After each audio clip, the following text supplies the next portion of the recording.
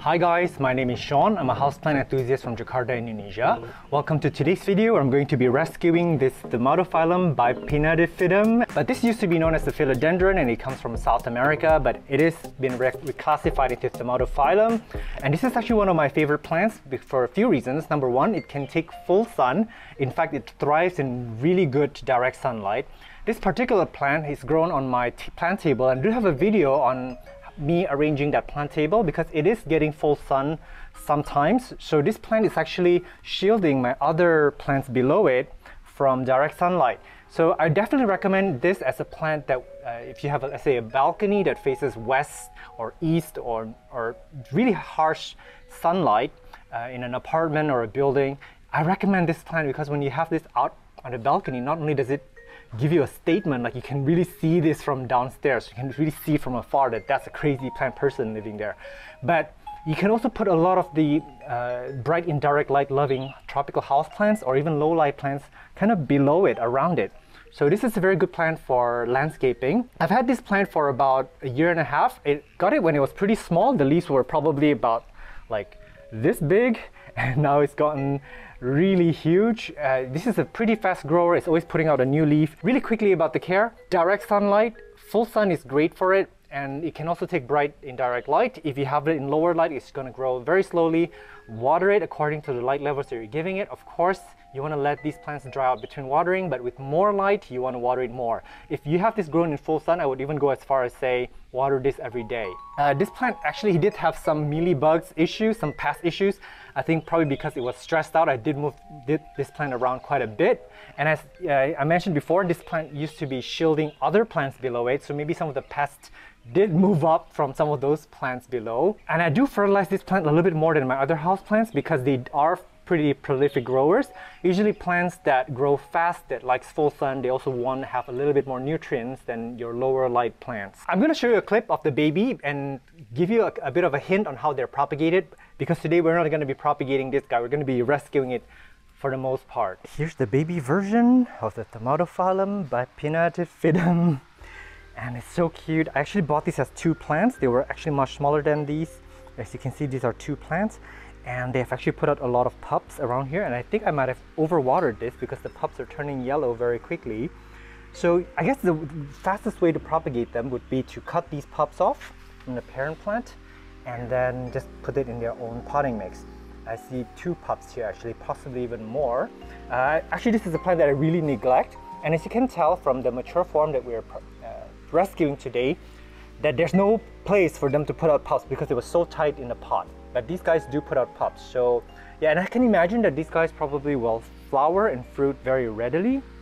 So this is how they commercially grow them, and this is also why they're pretty inexpensive to come by here. All right, so this guy actually was potted into this ridiculously small pot.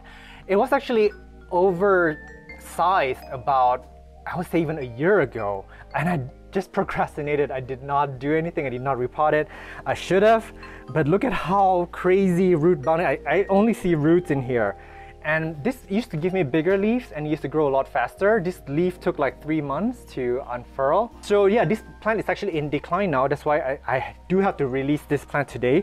I may have to break the pot because I don't see how I can get this out of the pot, but we will see. Where possible, I don't know. I didn't really look up the propagation for these guys, but they're a little bit harder than your philodendrons. So maybe while we're unpotting it later, we can see if we can propagate it and maybe go through some of the anatomy of the Thaumatophyllums with you guys, because they're a little bit different from your philodendrons. Oh, and I'm going to be giving you a few months update to show you how this plant did after we rescued it, after we moved it up to a better and bigger pot. When I see ants inside, which means that there's probably a lot of pests down there, probably mealybugs, and there's no way for fertilizer to get inside. Look at how tight this is. I don't even know how I'm gonna get it out of this pot. And this is terracotta, which means that the plant will have also rooted into the pot, it gripped it. So I have a feeling I'm gonna have to break this actually. Like some people would say definitely to soak it and then let it come free. But I don't think that's happening, only because look at this pot. It's got a narrow lip. So let's see. All right, so I did decide to break the pot. Hopefully this mallet will do the job. And yeah, in this case, the pot was actually expensive. I have a feeling the pot may be more expensive than the plant.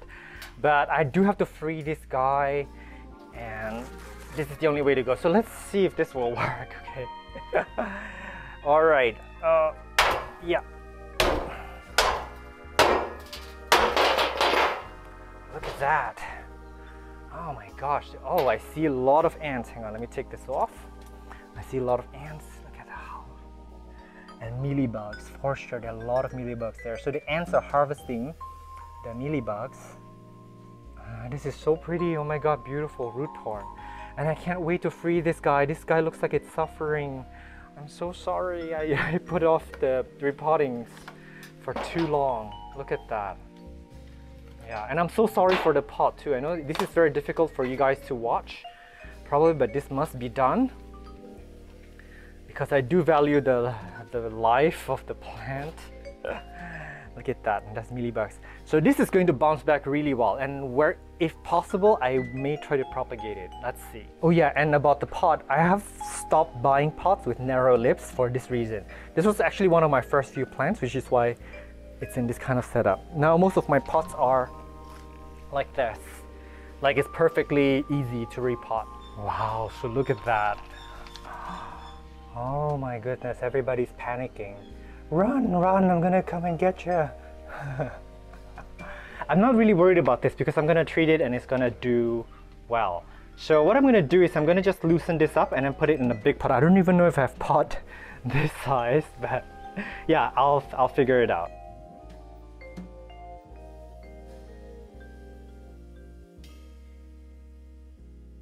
Alright, so I just recorded the last segment with my microphone also. Let me refilm again. So I did find a really big pot for it, and then I kind of teased the roots a little bit to get it free so that the roots can do well in the new media. And because you see these little strands, you don't want them facing inwards, you want them to be kind of free, kind of loose to take over the new media. So I'm going to put that in this massive pot here, which is about this size. Before I completely bury this guy, I'm going to talk a little about the anatomy. Not that I know a lot about this guy, I actually don't. Thaumatophyllums grow this way. It's like almost rosette-like, kind of like an anthurium, where all this is used to be a petiole and a leaf, so this as well. So then they would actually grow outwards, they grow thicker and thicker stems and thicker petioles, and this plant actually can get massive, it can get huge. This is actually still a juvenile. Yeah, they do that, and just like with most aroids, usually one petiole will correspond to one set of aerial roots like this one, and then there should be a growing eye somewhere, which I cannot see right now, and I'm not sure how this works, but they're so tightly, what do you call it, growing together. I don't even know how you would cut it. I can imagine maybe you want to cut like, I don't know, like cut like here, and you want to take this petiole and some of the aerial roots and some of the main stem with it. Yeah, I'm not sure, but what I'm sure is if you could look over here, I'm not going to do it now, of course, but there's all these top growth and there's this roots here.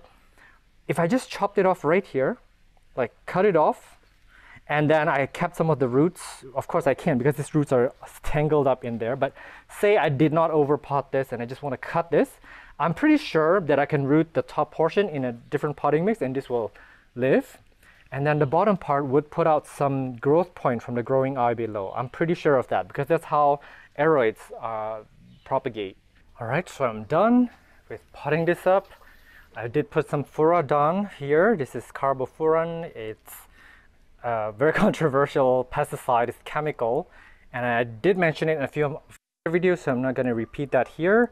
And then I did put some slow release fertilizer, and I kind of keep the fertilizer around the side of the pots because I don't want it to burn the roots directly. But then I did put these furadon closer to the roots because that's where all the pests are. And then I don't want to water these with neem oil yet, but I am going to in about 2 to 3 weeks because it's probably already stressed out by all this. So I'm just going to water it regularly. I may even put some vitamin B1, even though I don't think it's proven that vitamin B1 helps with acclimatizing the plants. But I'm going to do that because it's placebo and I want to feel good. I want to sleep better. So yeah, I'm going to put this back in its original spot and then give it a good drink and then give you guys an update in a few months. Welcome to a 15-month update. A lot has changed since then. So I started filming at my dad's home and then I moved to this temporary home for 15 months, and then I'm actually ready to move out next week to my new home. And unfortunately, I cannot bring this guy with me because he's gotten so huge.